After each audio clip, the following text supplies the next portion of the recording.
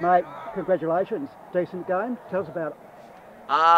Yeah, it wasn't our best footballing performance, I guess, of the year. You could say it was a bit of a scrap. In many words. I think we went up early 2-0.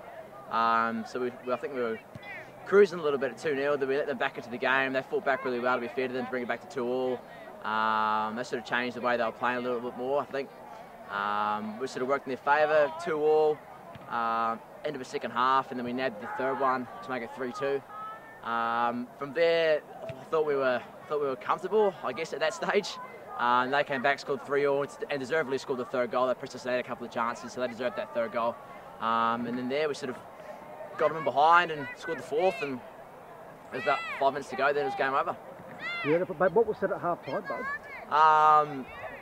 To be honest, it was probably the most emotional I've seen Dave in the last sort of 10 weeks.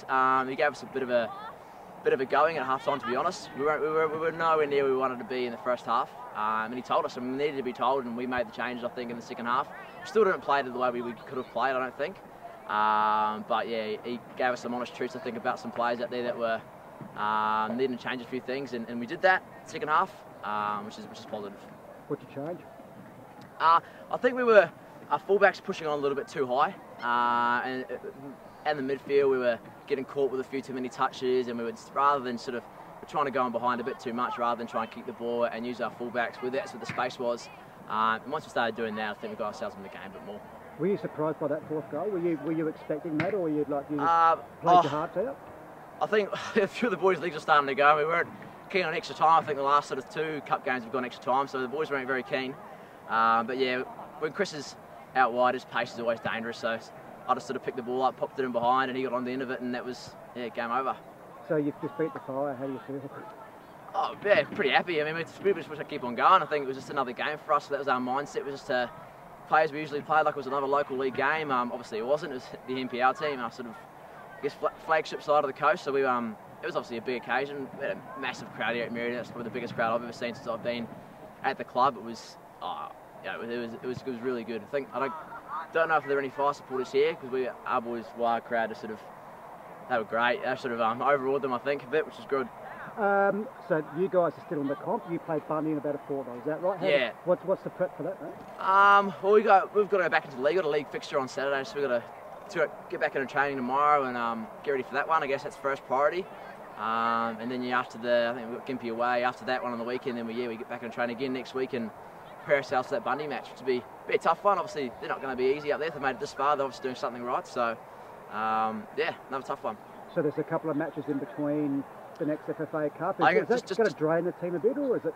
Oh yeah, it's going to test the depth big time. We've got our physios here working hard, and our coaching staff that look after us. So, I mean, if we do all the right things during the week, it's no reason why we can't turn up on the weekend. But like I said, yeah, it's always draining. If you're playing, I think I've played probably every week now. We're playing sort of 3 games in the week: Saturday, Wednesday, Saturday. So it is tough on the boys, and there's not much training being done, not much more recovery. But yeah, it is draining. Have you played on Bundy before? The year we beat the Fire, I think, back in 2014 again, and we progressed through, and I think it was a Gympie side. They beat the Bundy side that year. So I think this time, because Gympie might be playing in our comp, this will be our first sort of look at the Bundy sort of side, yeah. So this is a big confidence boost for you guys then? Oh, big time. Into the Bundy big time, yeah. I think if you beat Bundy, you play a Gold Coast side. If you beat the Gold Coast side, then you're into the 32, which is massive. And you've seen some of the runs that teams have done in the past couple of years. Local community clubs like ours, it's a big cherry there to be won, I think. It's a good path. A couple more games to go, really. Just coming back to tonight's match, did I ask you who were some of your standout players? Did I ask you that? No, you didn't. That's right.